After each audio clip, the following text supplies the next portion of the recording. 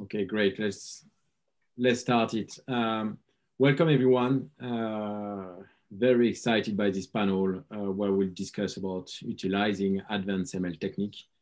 I have with me just four very knowledgeable professionals around these panels that will introduce themselves. So I will let everyone just discuss and present just each of them. But this panel will be just kind of a deep dive on machine learning, lot of trend elements, lot of use in investment for many different reasons. Just we have a lot of different people that try just to use machine learning, different set of models. But I think that from this group of people that we have on the panel, they will express why it's not about just using some prepackaged models, why it is important to go and personalize your model, just kind of fine tune your models, just to make sure that you find the best of machine learning and AI techniques. So welcome everyone. I will let my four different co-presenters on this panel just introduce themselves. I don't know who wants to start. Alejandra. Hello, everyone. I'm Alejandra Litterio, and I work at iCapital. I'm a forensic linguist and the head of the research and development department. My field of work is natural language processing and leading an innovative group of people that is working with me where what I call the meta-quant approach. I also started my let's say road in quantum natural language processing. So I also coordinate the quantum lab in iCapital is a newly born, well, I say that because it was born 4 years ago. It's a fintech that designs and develops algorithms based on artificial intelligence, machine learning, deep learning, and natural language processing. And basically what we, as I mentioned, what we have is services such as the Quantum Lab in order to get these innovative approaches into the mainstream. And we also have this approach that is quant as a service, using machine learning techniques to optimize the customer data. And I will explain that later on, so I don't be much longer talking. To say that we also have this internship program, since I'm a teacher myself, because I work in the academic field also. So, and as a researcher as well, interacting with the university and the researcher centers here in Buenos Aires. Great, thanks a lot, Alexandra. Just Stuart. Sure, thank you. So I'll introduce myself. My name is Stuart Kozola. I'm our head of products and strategy here at the MathWorks, particularly for the financial services industry. So for those of you who are not familiar what company the MathWorks is, this is the MATLAB company. Most people know us by our product, MATLAB, more than they do by the actual company name itself. I've been serving kind of in this role for the past 7 years. Before that, I was managing products for statistics optimization. You could call those probably our data science products today. Back then, they weren't called data science products, but they are today because that's where most of the techniques are being used. My career kind of spans kind of the historical engineer to quant kind of role.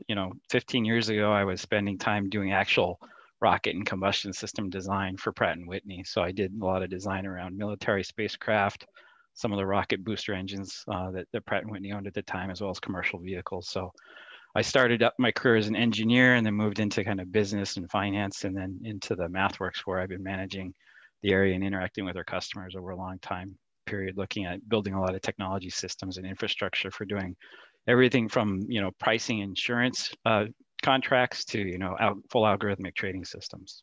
So that's kind of my background in history in a nutshell. So I'm looking forward to the conversation today, and glad to be here. I've been with the AI and data science and trading group. I think this is our 3rd year participating, so we've been around for a while. Thanks a lot, Stuart. Thanks a lot. Simon? Hey everyone, I'm Simon Chao. I work at Fidelity Investments. I am the head of emerging tech. I've been with the firm for about 17 years.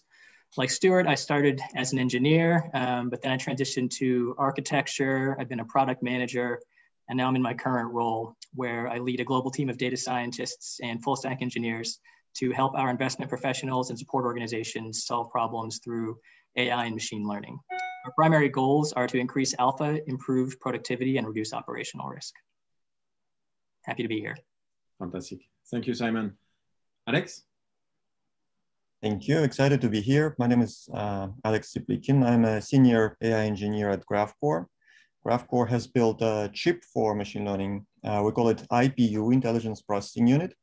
So IPU accelerates both training and inference by, say, 15 times for some modern models in finance. At Graphcore, I'm focused on machine learning use cases in finance, and I'm helping drive customer success. Before Graphcore, I worked in machine learning consulting, and before that, I was in academia. My PhD is in speech biometrics. Thanks a lot, Alex.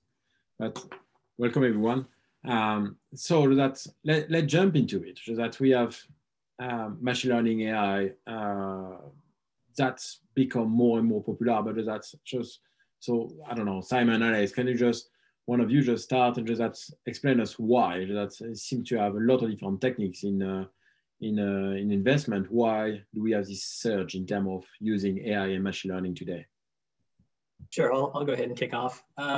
First, I want to say that this phenomenon isn't isolated to finance. I think it's sort of, kind of spreading around all industries.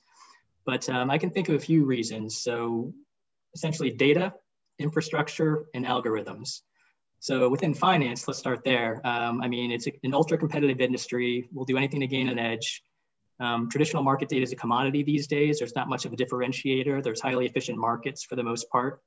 But data. So there's a huge proliferation of data. There have been papers published by IBM, et cetera, that indicate that 90% of the world's data was created in the past 2 years. That stat is a little bit stale, but I think it's still largely true, primarily unstructured data, but also semi-structured and structured. So all this new data is coming around. 2, infrastructure, right? So at low cost and accessible to everyone, anywhere. So if you think about the incredible increase in compute power, well, back in the 60s, all of NASA, that could fit on a fraction of the compute power of an iPhone 6. In fact, an iPhone 6 can perform about 120 million times faster than NASA computers. An iPhone 12, which is the most current model, is about 5 to 10 faster than that. Also faster network speeds and lower latency, cheaper and ubiquitous storage. So all of these things kind of come together to enable the advance of AI and algorithms, funnily enough. They've been around for decades. There's been some minor improvements, some breakthroughs, but largely it's the massive growth and digitization of data and the increased potency of the infrastructure. Thanks. So that's Stuart. So Alexandra, that any other views that from your points, from your angle, from your experience about why you see that kind of ML and AI that's jumping in? Yeah, I would second Simon. Those were the enabling factors, the availability of the data and the infrastructure and the algorithms. The algorithms appear to be a bit older than the availability of the data. I think the value that drives the adoption of AI is in the automation overall, not only in finance, but in other industries as well, automation.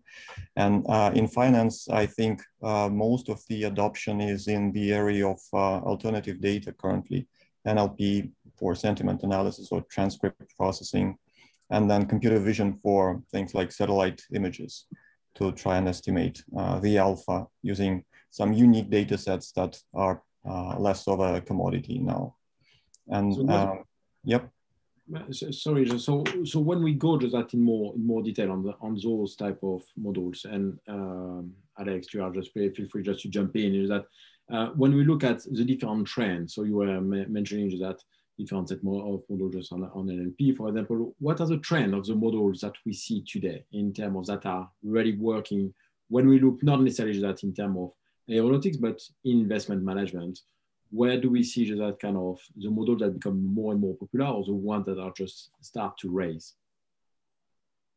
Sure, I can give some perspectives I see from the clients that we serve in terms of the models. But I think a lot of it is, if you look at the modeling kind of history, it's gone from regression. The Federal Reserve has had models of 100 different regression models modeling the U.S. economy. That you could think of that as kind of machine learning today, but those were all developed and kind of managed by people.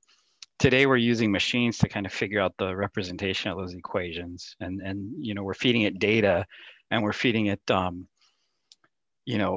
feeding it data and outcomes and training it to predict a program now, where in the past we used to kind of give it a program and train it and use the data to predict the outcome. So we're kind of doing it backwards and using machines to do that. And that's kind of the difference here, and where we're seeing, in finance, where the models are being most efficient. Like decision trees are very deep decision trees. Those are highly effective in finance, and you can find them anywhere from pricing an insurance contract to credit scoring and things like that. That seems to be one of the dominant models I see kind of throughout the financial services industry, is tree models, because they tend to perform quite well, and they're fairly transparent when you look at them.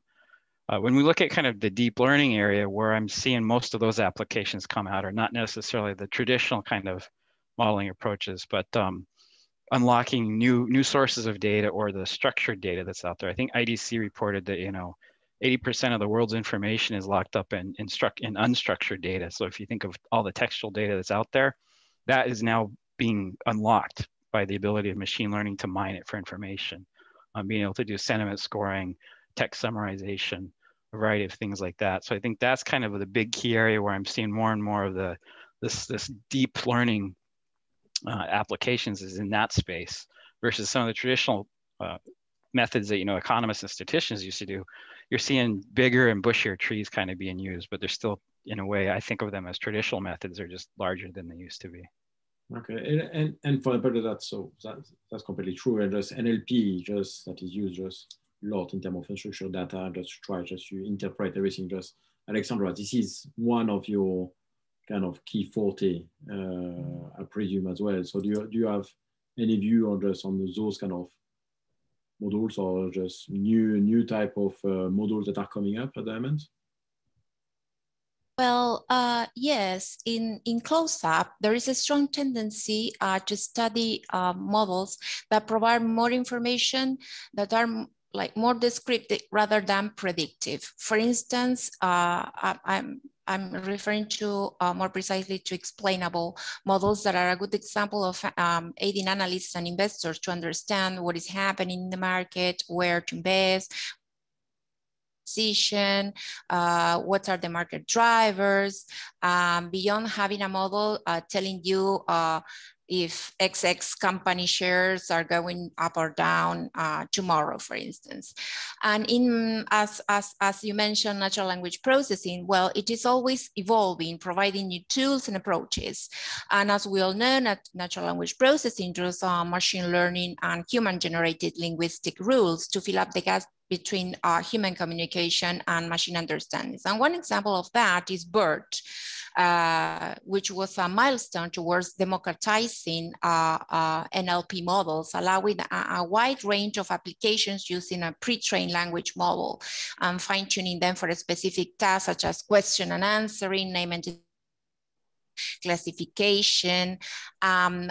For finance, they have developed what is called FinBERT, that is a BERT-based language model with deeper understanding of financial language.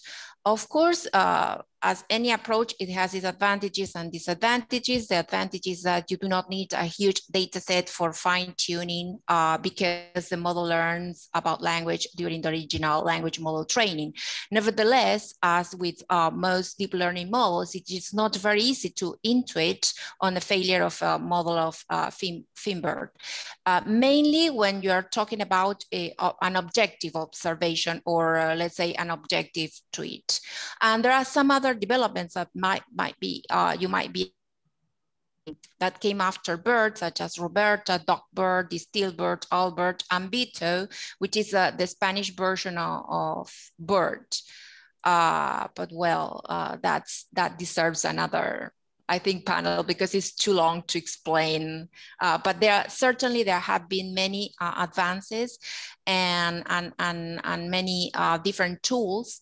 Nowadays, well, Alex and Simon mentioned alternative data, and Stuart mentioned, I think, them as well. So you have a variety of text that you need to analyze, reports, earning calls, and well, that will be very useful if you can. Anyway, what I'm always telling the customers when I'm talking, that it is good to design or optimize the models. Mainly when I'm talking specifically about Spanish, because it's a complex language and sometimes it is not well treated today. All in all, you can find certain little mistakes. Okay, good, fine. Thanks a lot, Alejandra. You want to just perhaps you add something? I can add that, yes, among the trends, for alpha estimation, we are seeing companies switching from simpler models like linear regression or tree-based models that are typically not flexible enough or easy to overfit to some more complex probabilistic models, as Stuart had mentioned, that typically rely on neural networks with a few layers. And MCMC, Markov chain Monte Carlo, is an example that runs really fast on the IPU. And then for trade execution, also reinforcement learning has been shown to produce better results compared to classic methods like TWAP. Okay, thanks a lot. And one of the goals of this panel is just to touch one point, because we have all those different type of models that exist, and the goal of this panel is just to discuss about the need of customizing everything. But before we jump to that, is for a lot of different people today, the approach of using machine learning or AI is to leverage some kind of mainstream platform, like we can discuss about Data Robot or other. Is why do you see that those platforms are not enough if we are discussing about deep customization of those models? Just what is your view on those platforms versus the need of having just something just much more specialized?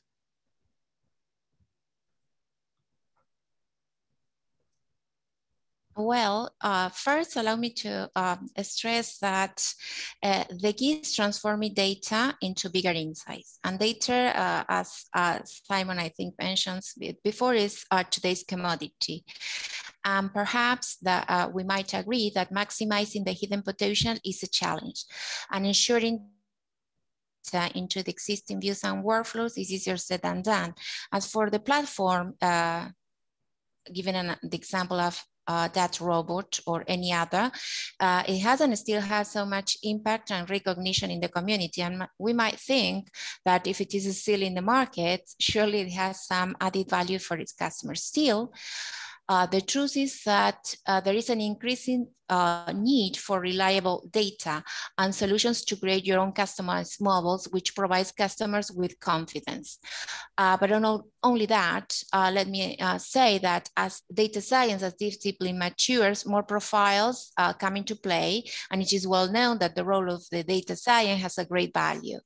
And now a new figure that I quote, coin myself, is the meta-quant with a more holistic view, which is contributing with expertise at every stage of the workflow. And going deeper in my meetings that we had with managers from different institutions, many agree that having good developers and researchers and data scientists in the teams to design their own solution gives a higher added value than using third-party platforms.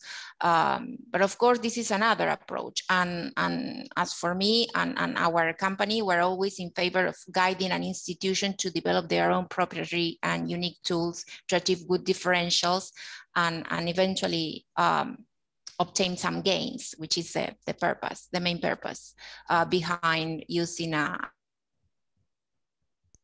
And thanks a lot for that. Is that just Simon, Stuart, just on your side, or Alex, is that, how do you just, what was your approach? That is, when you started just to customize some model versus using just kind of ready-made options that might be already available on the market? What do you take this step? Sure. Well, I do want to add one comment about the platform question, and that is, I think platforms like DataRobot or Amazon has SageMaker, they can be very powerful accelerators of productivity. But in addition to platforms, it's also important to have the right processes and the right people.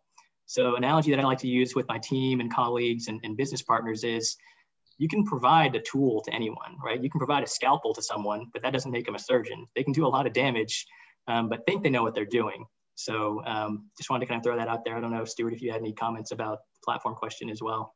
Well, yeah, related to that, I see a lot of our customers that do use a variety of different platforms. And some of the challenges they have is they're great platforms because they do democratize data science, right? And they make it very easy for anybody to start up and start learning how to use these tools and become a new data scientist. The challenge is that with any new tool, you use it as a crutch too often. And many of the new data scientists or the new quants that are using the platform, they'll create a model. It's got a great performance metric or error handling or error metric in and out of sample, but they can't really justify to management why they should trust that model or use it because they don't understand kind of the dynamics or kind of the limitations of these models. And that, I think, is the danger of kind of automated machine learning and these automation platforms, is they make it very easy, but sometimes we don't really understand why we're applying something. And we just rely on error metrics as kind of the gold standard rather than does it make sound business judgment to use it. The other part related to that is, I think Alejandra hit on too, was you really need to have domain experts involved with the data science teams, because we've also had challenges just with data scientists who are great statisticians, great modelers, but they don't know the finance domain. They don't know what it really takes to create a good model or what the business objectives are that are driving that. So when you put the domain expert with somebody who really knows how to model, that combination actually provides a lot of value, because now you've got kind of both infused, where the other one, the former quant or the quant might have all the expert knowledge and their domain experience, but may not know how to apply their greatest machine learning technique. And together, I think they can add a lot of value. But that's great, but I will play the devil advocate here. That is for sure that better understanding of your model, better understanding of your data, and customizing something, that for sure you might get something that works better. But now machine learning is already, just as you mentioned, Simon, is kind of restricted to a small group of experts today. If you start to tune your models, how do you ensure that you can maintain it? How do you ensure that you are not the only ones that have tuned it? And after that, if you're not here tomorrow, how do you ensure that other people understand what is kind of now customization of machine learning that is an expert of experts? Yeah, no, that's a great question. And again, as I mentioned before, when I started out working at Fidelity, I was an engineer. So I kind of have ingrained in my mindset, reuse, try to build things in a component architecture, microservices, et cetera. And I still come to problems with that mindset. But the reality is that this is not Lord of the Rings. This is not one AI model to rule them all. Models, by their very nature, are sensitive to the data that's used to train them. So while there are opportunities to leverage either utility functions, utility models, some features sometimes, you want to take care and guard against underfitting or overfitting based on data. So if you develop or if you build a model, trying to apply that model in dozens of different use cases, largely you're going to fail, because there's going to be something that it wasn't intended to do. You need to know which features are important, which contain signal, which aren't, and even more dangerous, which ones can be destructive. So a lot of times, again, because the models are trained on specific data, it's kind of specific to the use case.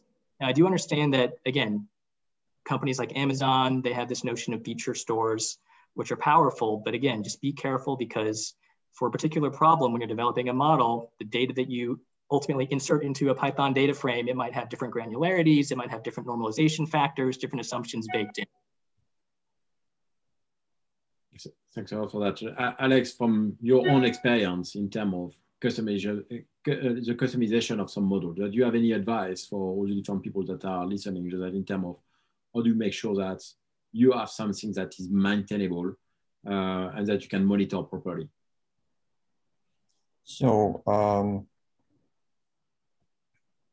we are seeing that the companies in this domain typically use very custom models, and it's rare when something off the shelf is used and is able to deliver an advantage here.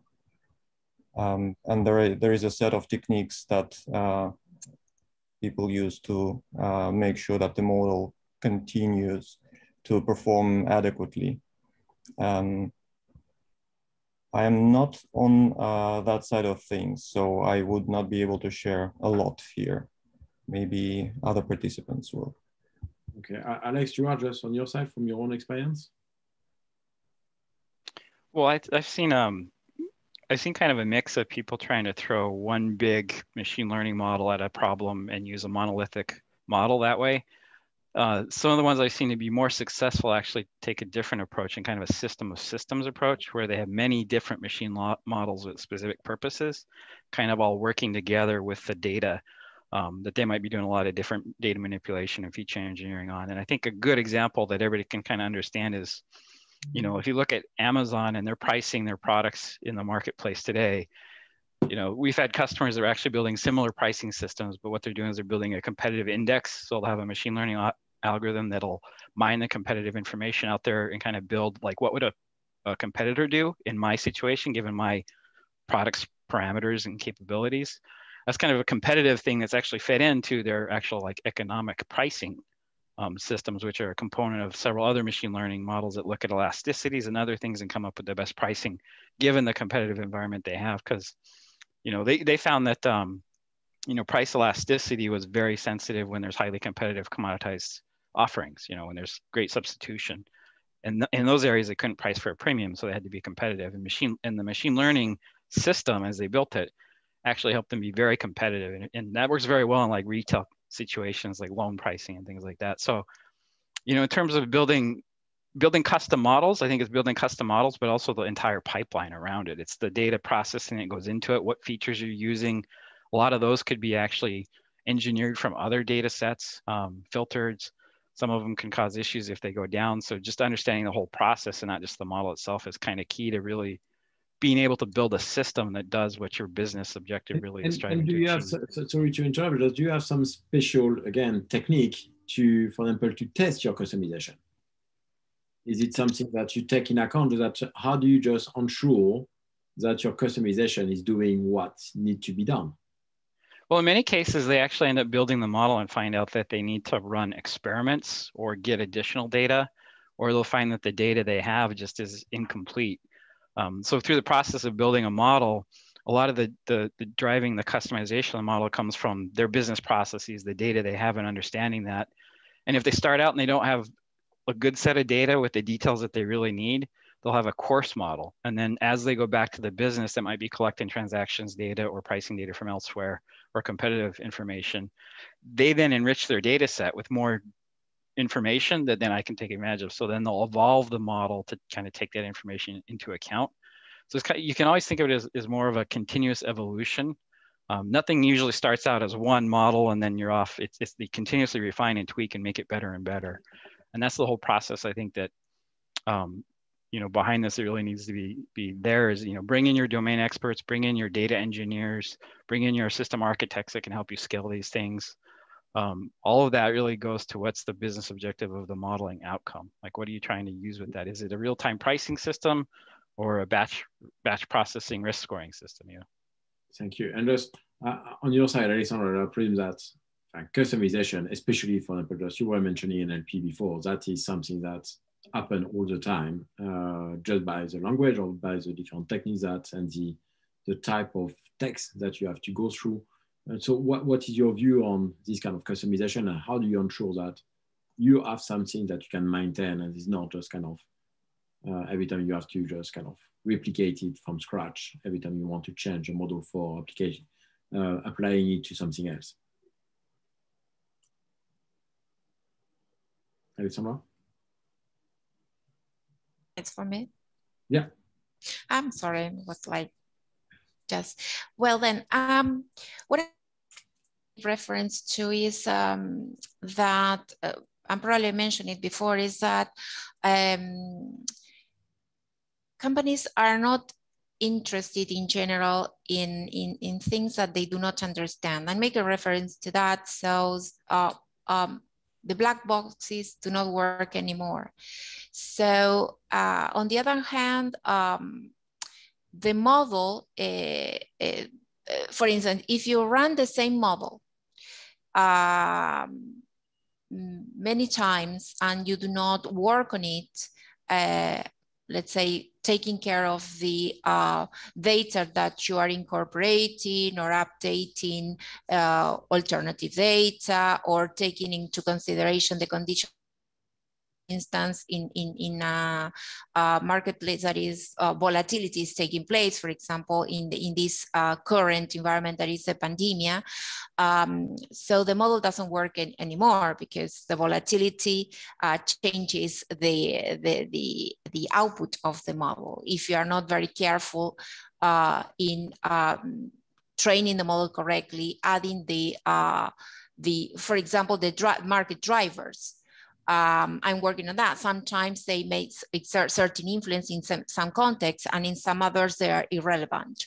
So it is important to fine-tune the model, double check, test the model, retrain the model to see is the best option that works for a specific condition, for a specific let's sector in finance, for instance, or maybe in medicine, in genetics, in some other areas. So each model depends, and customization depends on the demands from the customers and what the customer has as data sets and some other information that you may gather from the context. Okay, thanks a lot.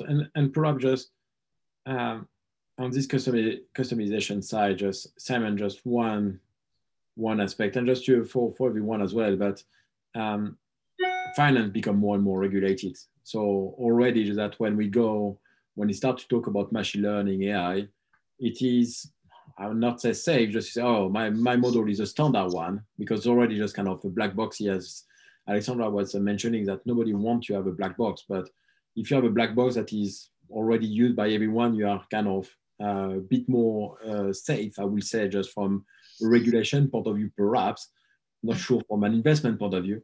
So, but when you go from customized models, how do you deal with that when you look at your investor, when you look at people that want just to understand what you are doing? Just how do you apply it? Do you follow a specific process? Simon, is that on your side or? Sure, yeah, I can take a swing at that. Generally speaking, this isn't always the case, but generally speaking, the simpler the model, the more interpretable or explainable it is.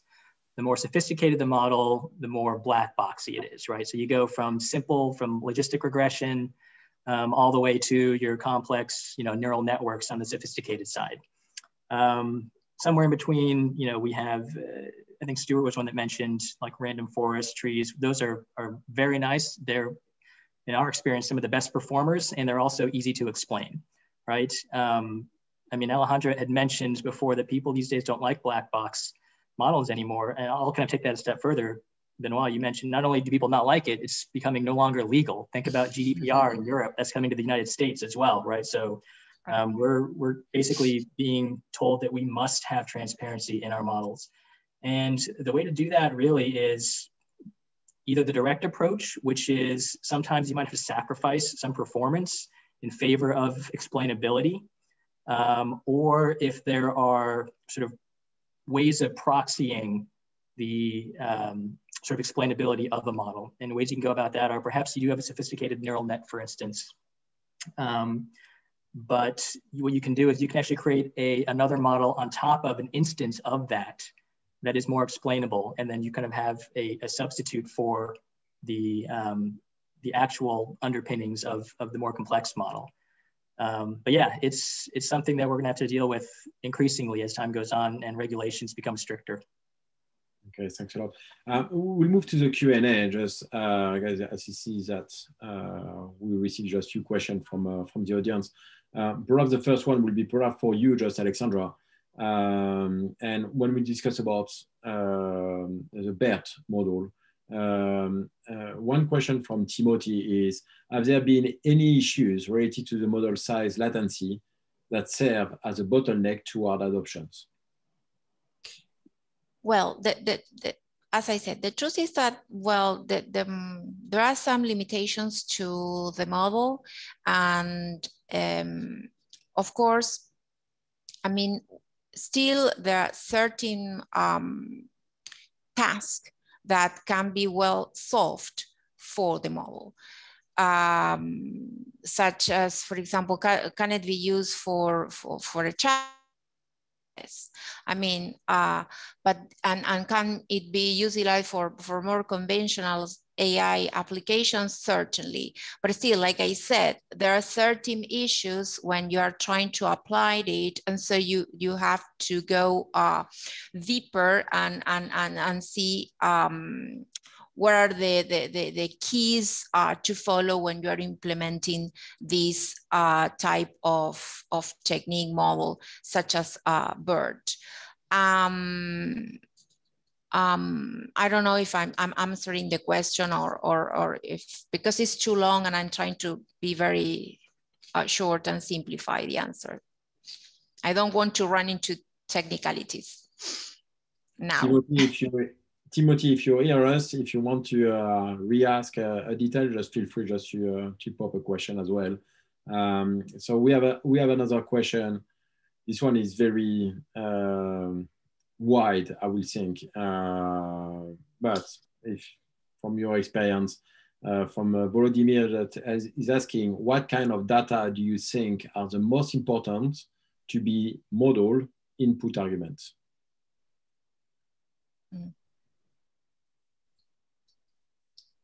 Well, I think I would go back and rephrase the question to be, what is the outcome you're trying to achieve with the model, which would dictate the types of data. A lot of times you start with the data you might have, your internal databases or whatever data you can acquire, but then in the process of building that model and trying to answer the business question, you often find that data set's insufficient and you need to expand it somehow, either enriching it, add different things to it, or maybe even you might need to set up an experiment and run the experiment to gather data from wherever you're sourcing it. So it's the data that goes in, you know, there are many tools that you can use to do like feature importance and feature screening, and even things that might be subject to GDPR, like is this bias data, gender specific data that you want to exclude. A lot of tools to help you kind of screen data from that perspective. But again, I think you need to go back and ask what's the underlying business question you're trying to answer, and then look for the data sources that enrich your understanding or the machine learning algorithm's capability to understand that market as well. Simon, Alex, anything to add on this one? I think Stuart hit the nail on the head there. The answer to that question is going to change with every single use case. That's like 90% of the fun of being a data scientist, right? Trying to figure out what features are important to answer this question.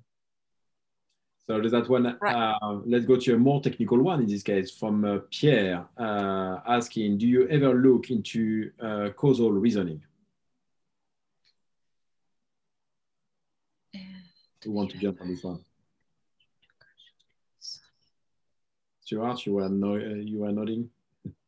Sure. So I think causal reasoning in many areas is a newer concept for most. So I don't know if a lot of people are understanding that, but that's true. Really trying to use neural networks and other techniques to understand the causal relationship between the inputs and outputs, and not just correlation and covariance and co-integration, right? And so I think that's a new emerging field, and a lot of techniques that help drive that are interesting to pursue.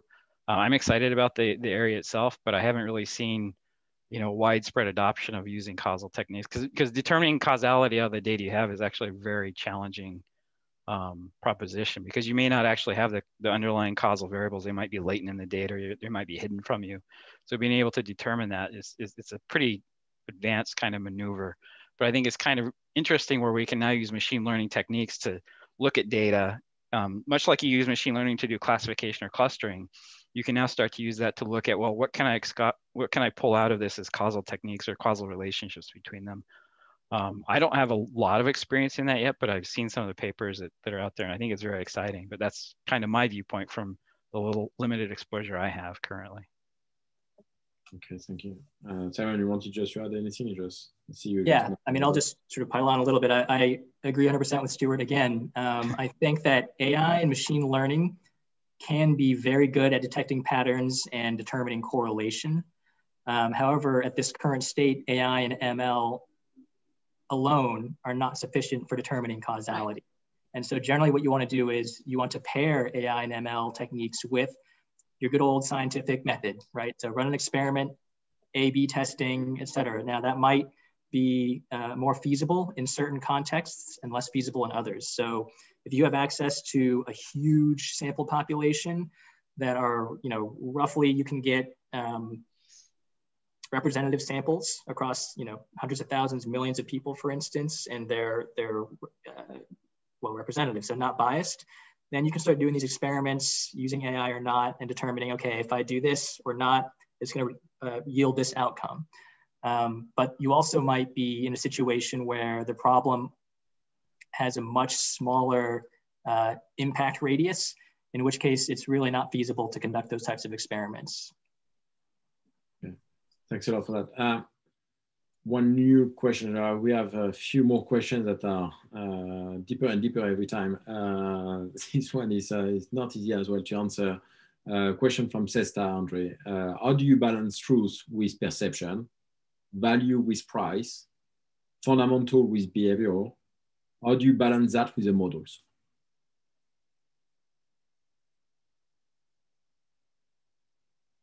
Who want to jump on this one?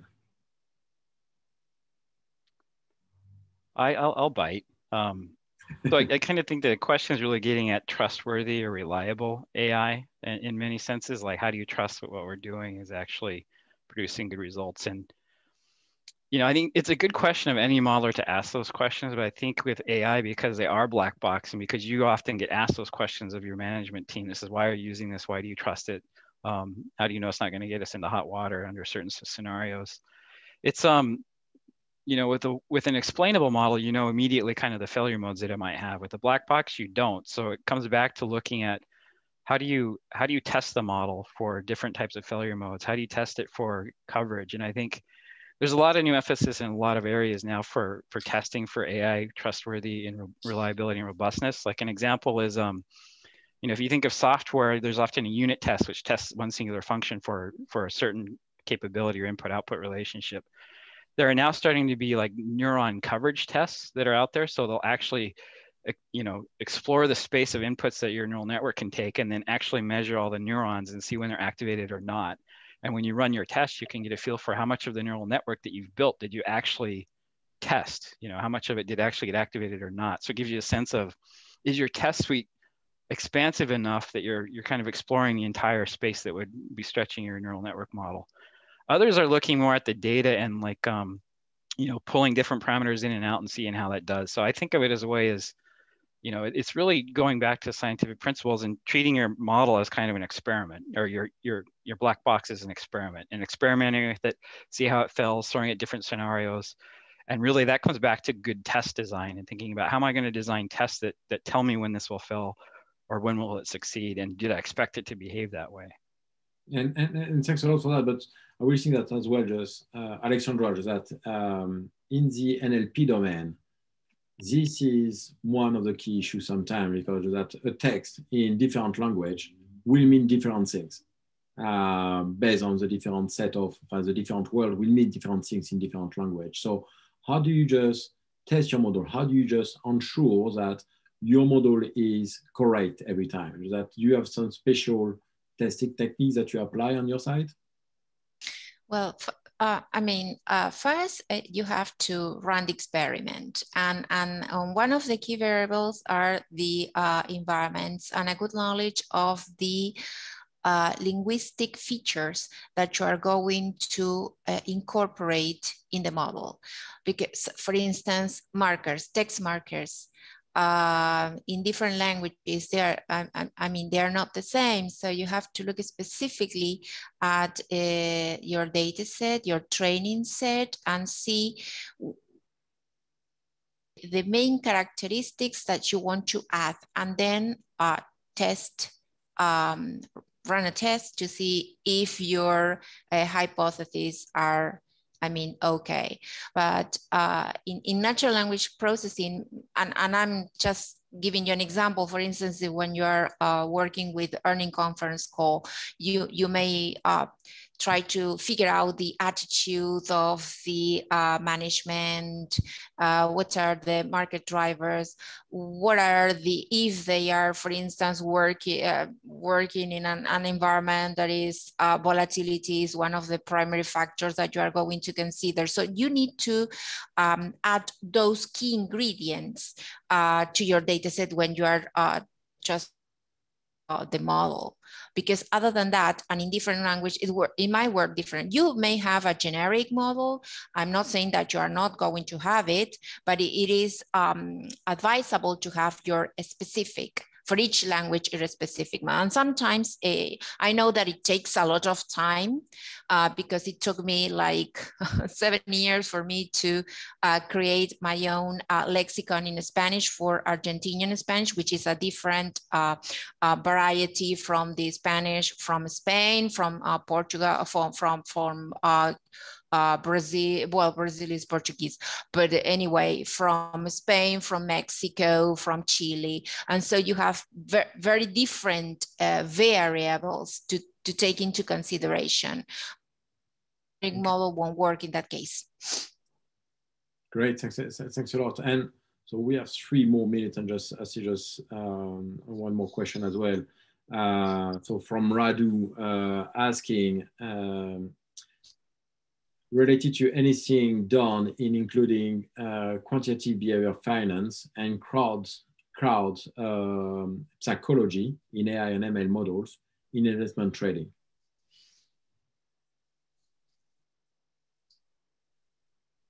So do you use any AI or ML models in investments that is linked to quantitative behavioral finance and crowd psychology? Well, in our particular case, since the disciplinary team, of course, we work not only without those fields, which include different parameters to our framework, our model, but also we work with anthropologists, for instance, or social scientists, mainly when you are trying to get more information available, alternative data from Twitter or from Facebook or from different social media. So you need, I mean, I think it's a must to have this quantitative behavioral finance behind us in the framework. I mean, you have to do that if you are going to work. For instance, in NLP and models in investment trading framework, for instance, the 30% of the model is NLP, and we consider all these variables. You cannot separate them from the model because behind the decision, there's always a behavior. So you cannot put them separate. You have to incorporate to the model. Okay, thanks a lot. So we just ran out of time in 1 minute. So guys, just questions are still coming up. So that unfortunately, I'm sorry just for the attendee. If we didn't ask a question, feel free just to reach out. I presume just that guys will be all happy just to have questions, just if people want to reach out to you directly. So thanks a lot for everyone. If you have Simon, Alex, Stuart, Alejandra, do you have any last advice, comments, or just kind of other type of ideas that you want to share with this panel today? I have quite a bit, but what I don't have is time. So thank you very much. And I think that's the same boat for me too. It's a pleasure serving on the panel and meeting everybody here, but also everybody that attended, you know, and the follow-up conversations afterward, I think, are the great part of these things. Thank you so much for having me here and share this panel with these outstanding colleagues. I've learned a lot, and so I hope the audience learns a lot and enjoy the panel as well.